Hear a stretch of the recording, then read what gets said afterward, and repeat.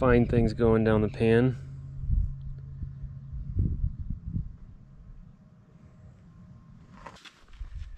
Conman and I ran 5 different samples. The first one we ran was from the purple spot, so this is the results.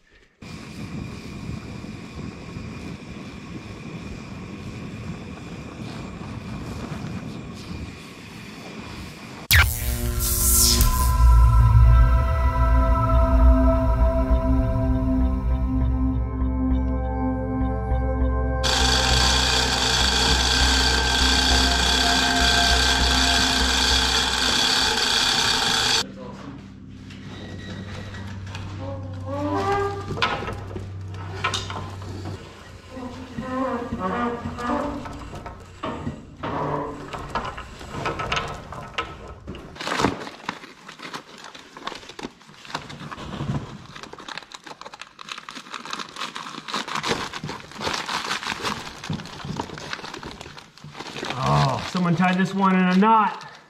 Oh no. Bad.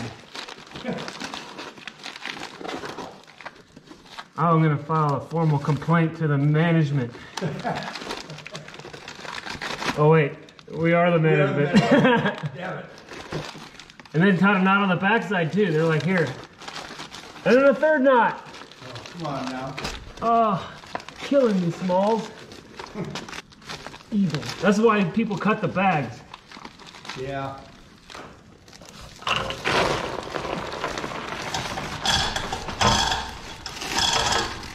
Perfect, right there. We're good. All right, turn everything on now.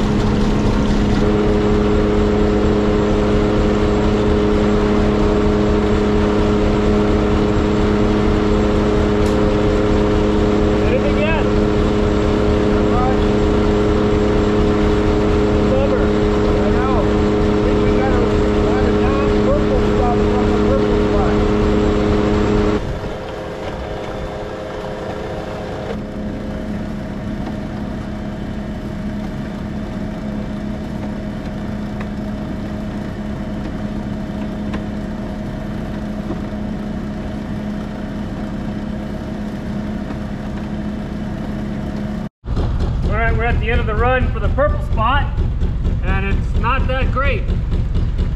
It's a tiny line. We'll get this in the pan, see what it looks like.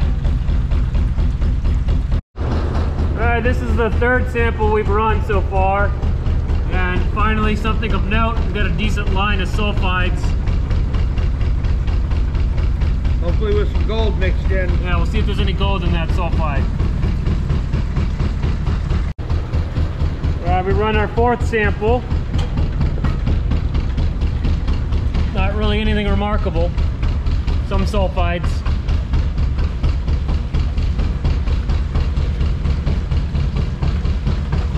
Next! Yep. Next bucket.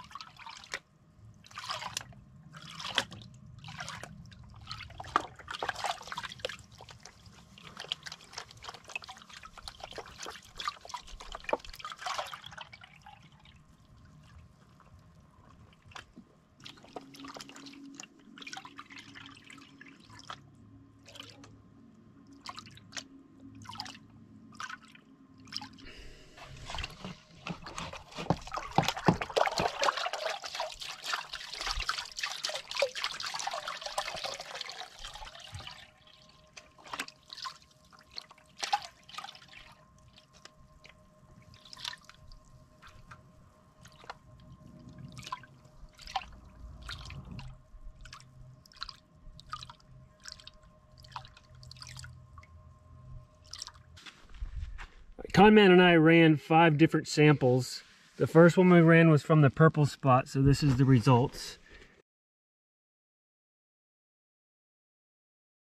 495 pounds. I'll get a weight on this one. I wanted to show you the other 4 samples we took. This next sample comes from a location that we call the Hollywood vein, and it was from about 40 pounds. The next sample, close by the Hollywood vein, about the same, about 40 pounds.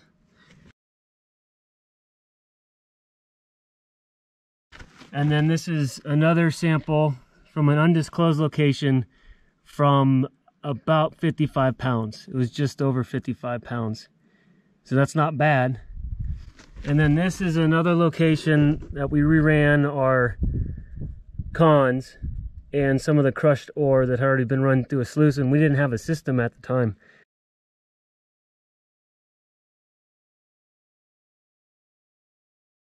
And this was from about 75 pounds. Okay, we managed to weasel 2 more samples out of the system before we were calling it quits for today. So I will pan the number 1 cons from these 2 samples. One was 100 pounds. One was 40 pounds, and I'll report back up. All right, here are the results from the last 2 test runs we did. 100 pounds, and this is from Harry's mine.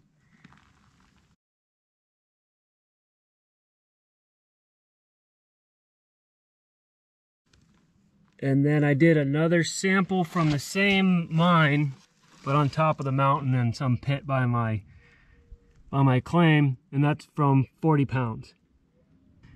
So now I can kind of compare those 2 with the purple spot. We ran the purple spot 495 pounds. So you see, that's from 495, that's from 100. 495, 40 pounds. And then the undisclosed location that came from about 55 pounds. So this one's probably the best show of gold. So purple spot, I need to get a weight on this so I can get grams per ton. But so far I think the winner is going to be this one. Although Harry's mine does all right too, but there's a lot of silver in there, and that'll bring down the grade of the gold. And the other issue is sulfides. This is how much sulfides I got from the concentrates from essentially 150 pounds or 140 pounds. So I ran both of these guys and took the sulfides. So running Harry's mine is going to be a pain for sure. So if I can find a place that has good gold, not cut with silver, nice bright gold like this, that's what we're looking for. Purple spot, I don't know. All right, the purple spot, it came out to be 3.6 grains. So for grams, that comes out to be just shy of a gram per ton. That's pretty terrible. 3.6 grains for 495 pounds. All right, results for the secret spot comes out to 2.8 grains of gold from 55 pounds, and that comes out to about 6.6 grams per ton.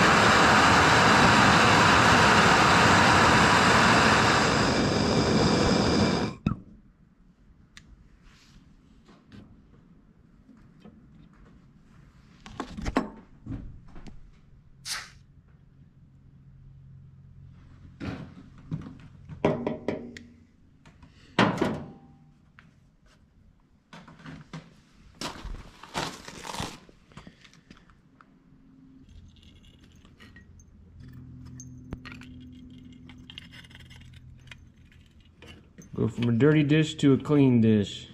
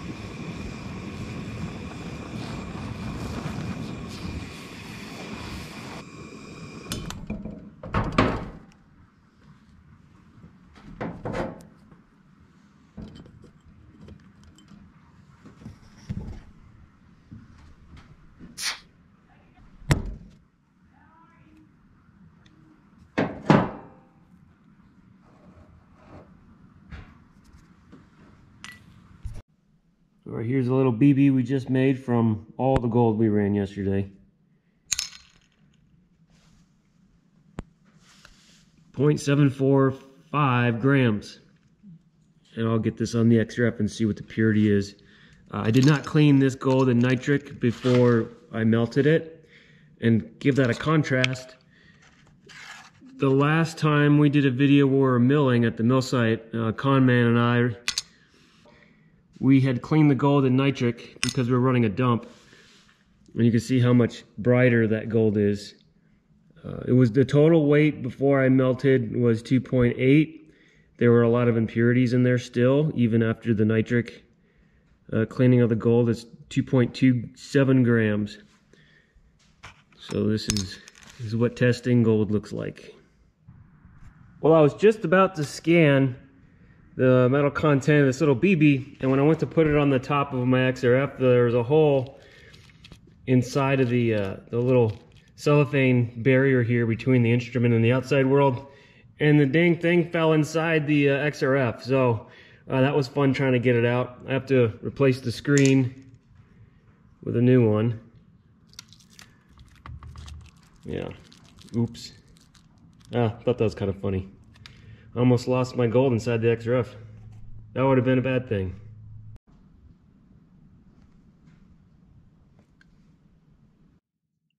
Precious metals mode. All right, we've already calibrated. This is a tactical method for me to scan without losing the gold. There's the gold, and this is the mineral content of dirty gold that was not cleaned with nitric.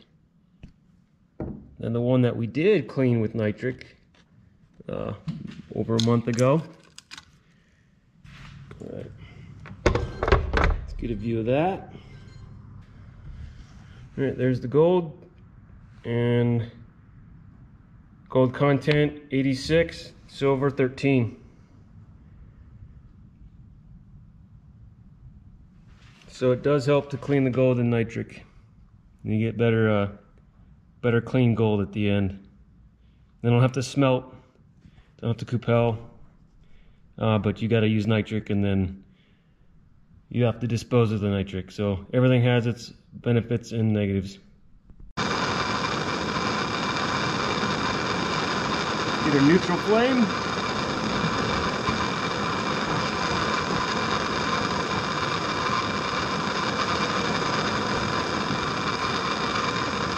Borax.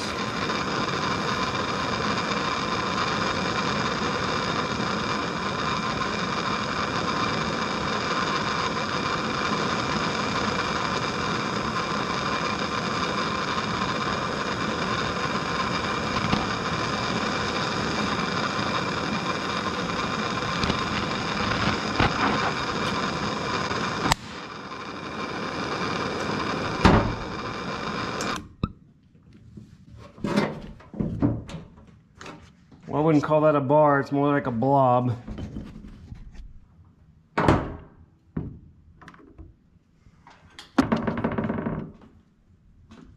Get all my gases turned off here.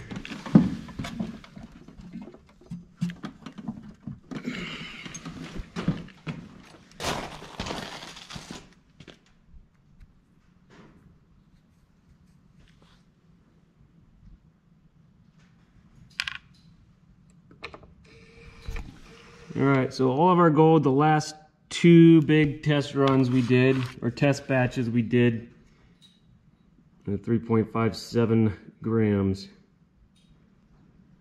We'll get that on the XRF. So final gold weigh from many tests mixed together into one little ball of gold. About 20 carats, 85% gold, 13 silver, and a tiny bit of copper. At least we get something for our test result, right?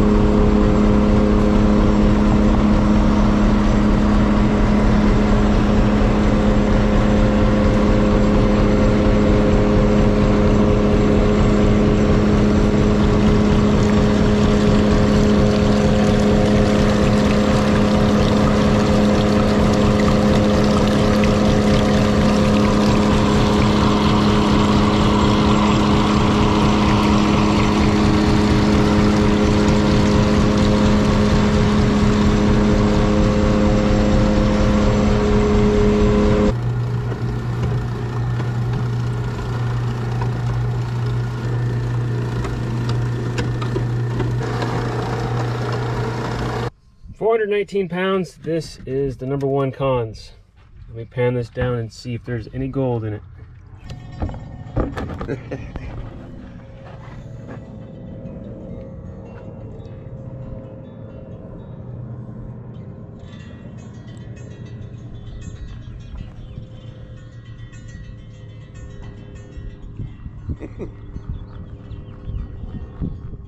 Let's see if I can get someone to throw up. Panning. Panning vision.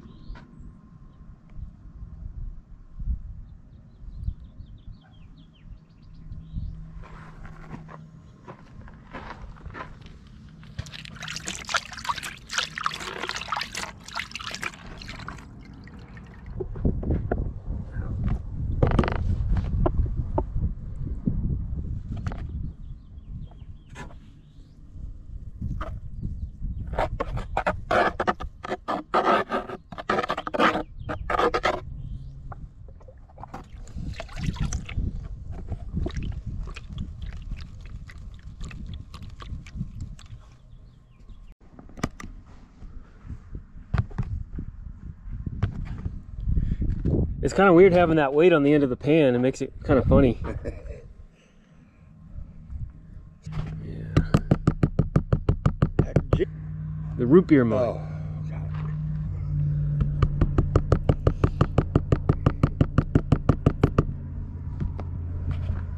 Not bad.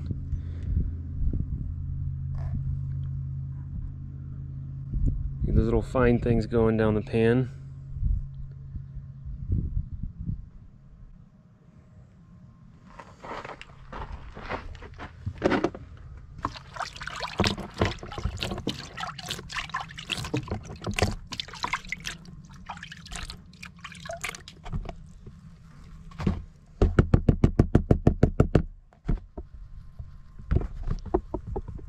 Yeah, this weight's kind of funny. It kind of screws me up. You can adjust. Improved panning technique. Attach GoPro to end of pan. The counterweight. Maybe it'll help. The counterweight increases efficiency.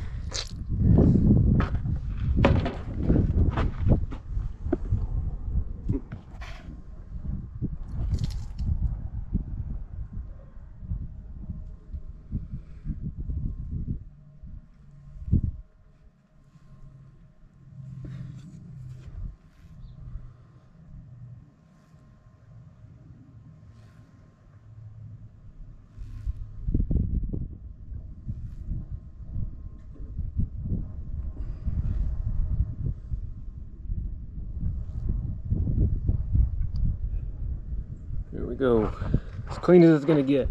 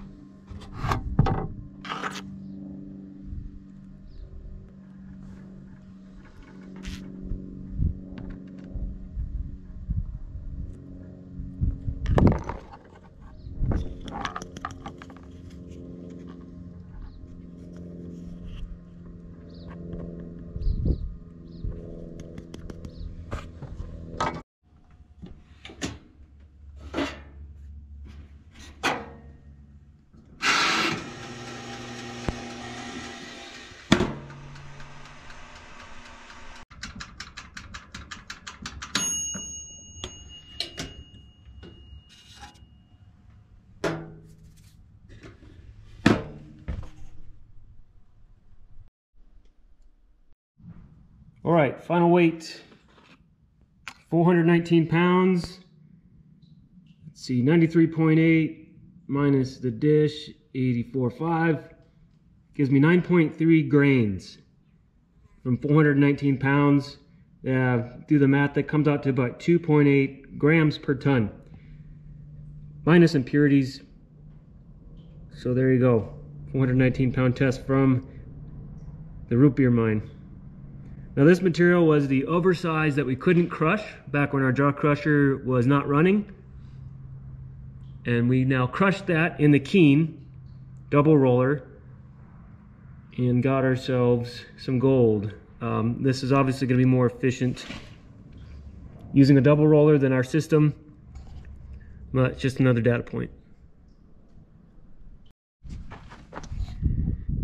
Damage assessment on these nails after going through the Keene double roller. I guess this is the problem with running dump material. Nails, paper clip, pieces of wood. Like my little drip castle over here? Yeah. Oh. Favorite part.